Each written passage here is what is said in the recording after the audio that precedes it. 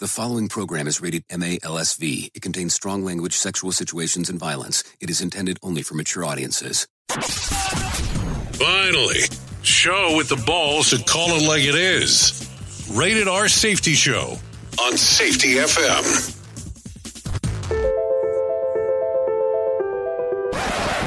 Forget the corporate bullshit. This is the Rated R Safety Show with your host, it doesn't matter who the host is.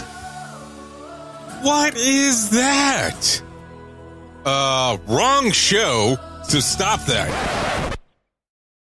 Well, hello and welcome to the Rated R Safety Show.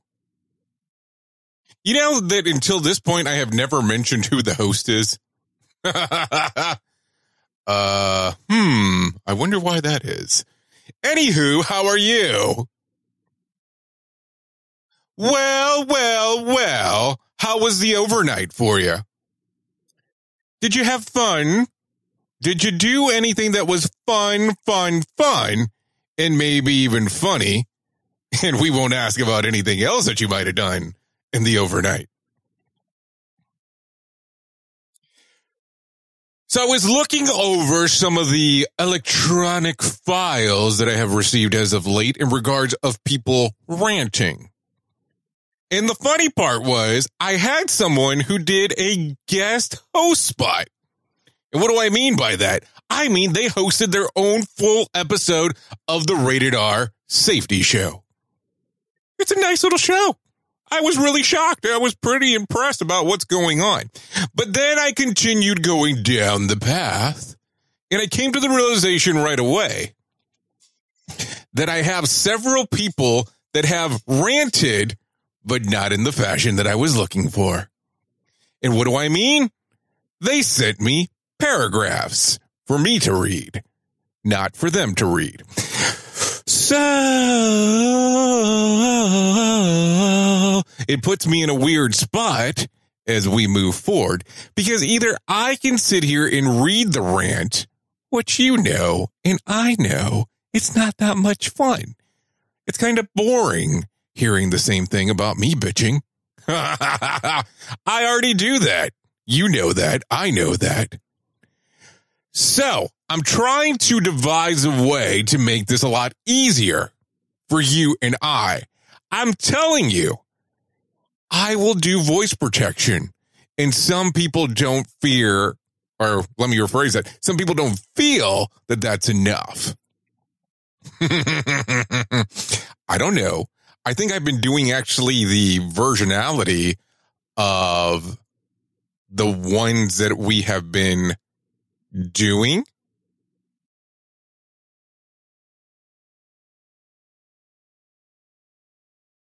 As a very well protected voice thing. I'm a jigger, whatever you want to call it. Anyways, let me take a drink real quick because my throat is killing me. Oh, I have to tell you, I have two very, very, very popular energy drink people that are trying to come after me at the moment. I don't know. I think they both taste the same, but that's just my opinion. And maybe I shouldn't say that with them attempting to be sponsors, but do you really want to sponsor on this? I got some flack for actually putting a commercial yesterday in the dead middle of the episode.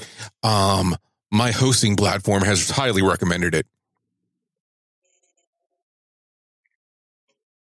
But let me not bore you with that shit, and let's get started with the news. This show is almost as enjoyable as hearing the sound of the toilet flush.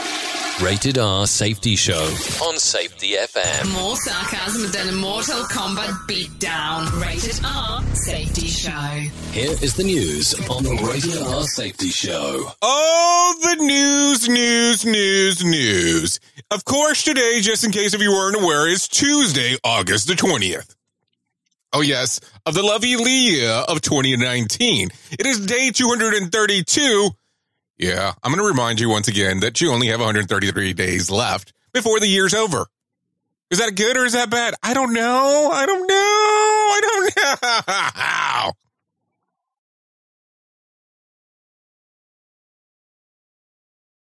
So let's take it from the top. The Washington Post reports that the White House officials are mulling a short-term cut in payroll tax to boost the economy ahead of the fears of the slowdown. The rate dropped 2 points temporarily during the Obama administration, but has restored to 6.2 in 2013. Of course, not a safety-related story, but something you want to know because, you know, that tax shit actually affects everybody.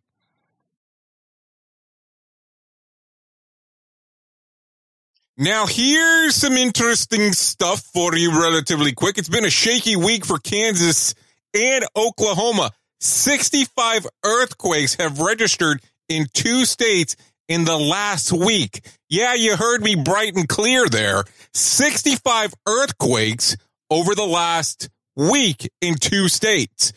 I would be scared. They've ranged in the magnitude from 2.4 to 4.1.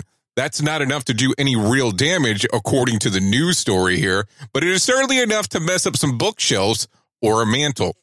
Well, I'm going to tell you, if I was sitting somewhere and the room started shaking and I'm just kind of sitting there and out of the blue it starts happening and I'm not on a ride at one of these freaking theme parks, I might be a little freaked out. And I know that some people say, hey, you live in Florida and hurricanes come up, but you know ahead of time when those things are coming. The earth shaking beneath your feet is a little bit scarier. Duh. So did you hear this news story that's coming out of the Daily Beast? Yeah, I did say that correctly. The Daily Beast highlights a report indicating that children who are born to mothers who drink fluoride water have lower IQs. The report says that the boys of mothers with the most fluoride in their urine had IQs about 3 points lower than boys of mothers who had the least amount of fluoride in there. But other researchers say that the results are statistically borderline and far from conclusive. So let's see. If you drink the poison bullshit water that you normally can get a hold of, your kid's going to be less smart, according to this. So what are you supposed to do? Buy bottled water? And now we have to be more specific because you want to buy non-plastic bottled water. It has to be glass bottled water. And as you know, that shit's expensive. Or do you do the filtration system?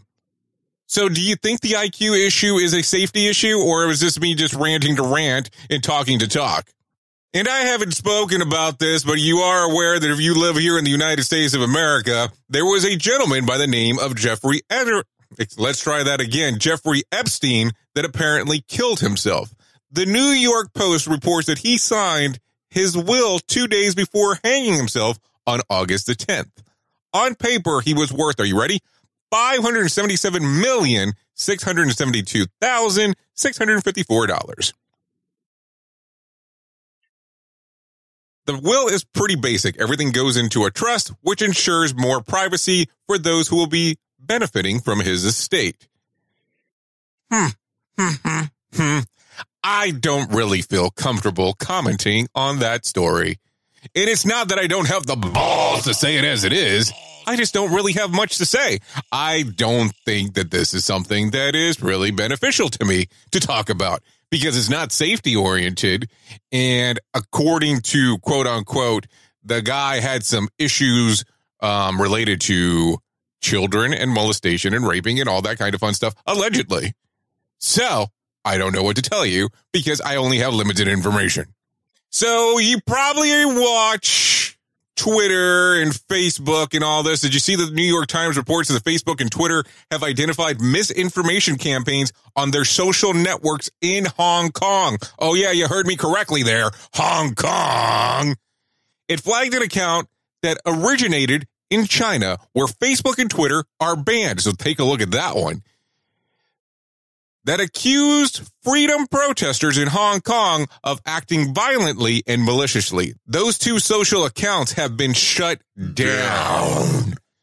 So that's a different twist from what has occurred in the past, according to information that's available on the web about what has occurred here in the glorious United States during the election. I didn't say one thing or the other. I'm just saying information that's available online. And not everything that's online is accurate. What? Yeah, not everything that's online is accurate. What? Yeah, you heard me both times. So the next time you go to Italy, be careful. It is illegal to take sand from Sardinia. Sardinia? Is that like a place where they harvest sardines?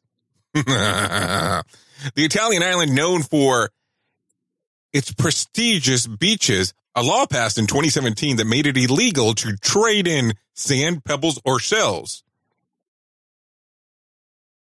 If you do, you can be fined up to $3,300. Now, a French couple faces years of jail time after sneaking, get this, 90 pounds of sand out in bottles.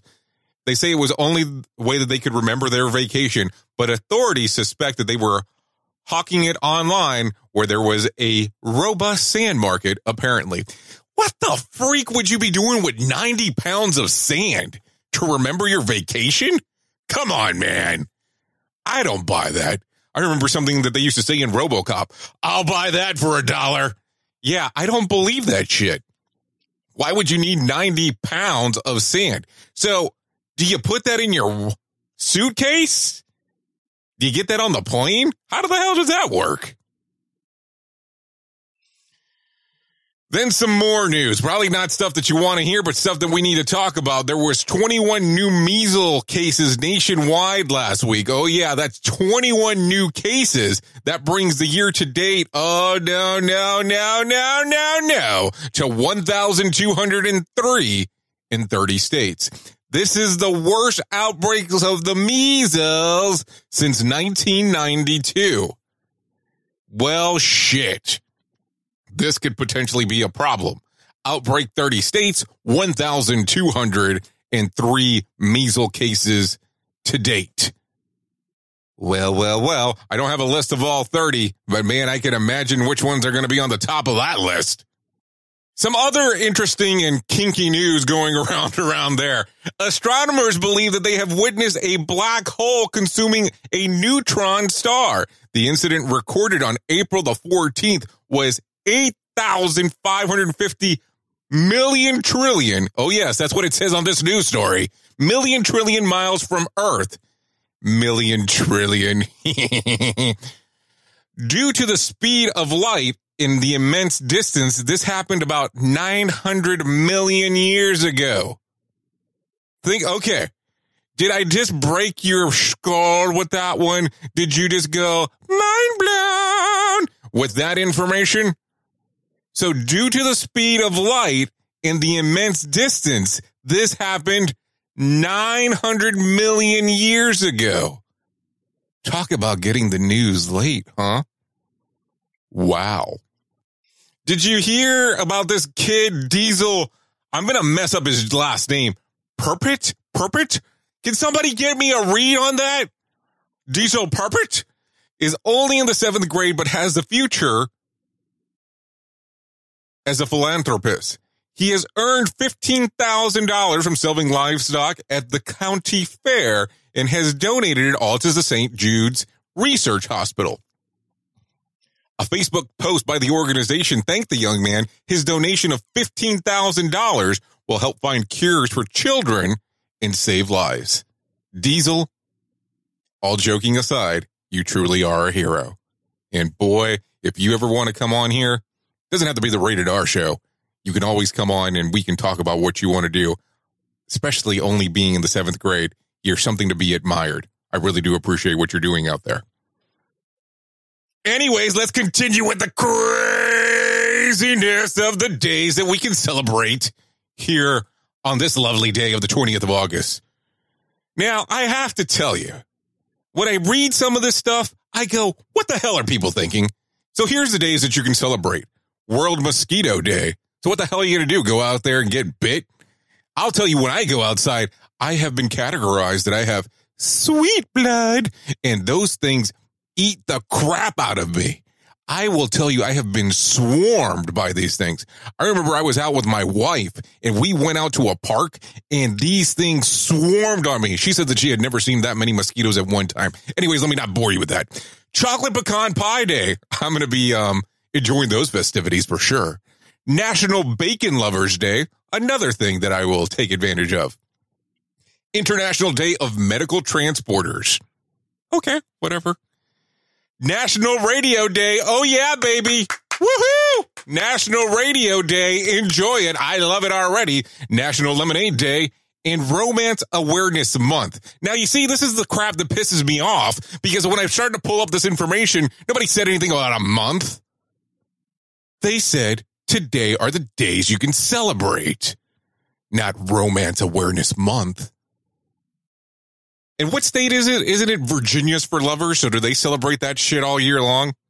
Anyways, you've been listening to the Rated R Safety Show. I know who you are. You know who I am. Love you. Mean it. Bye. Duh.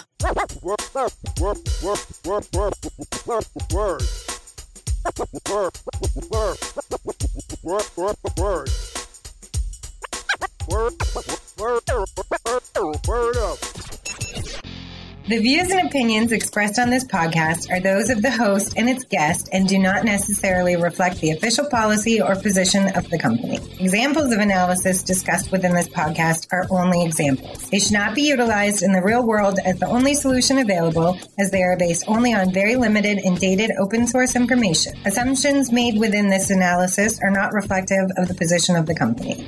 No part of this podcast may be reproduced, stored in a retrieval system, or transmitted in any form or by any means, mechanical, electronic, recording, or otherwise, without prior written permission of the creator of the podcast, Jay Allen.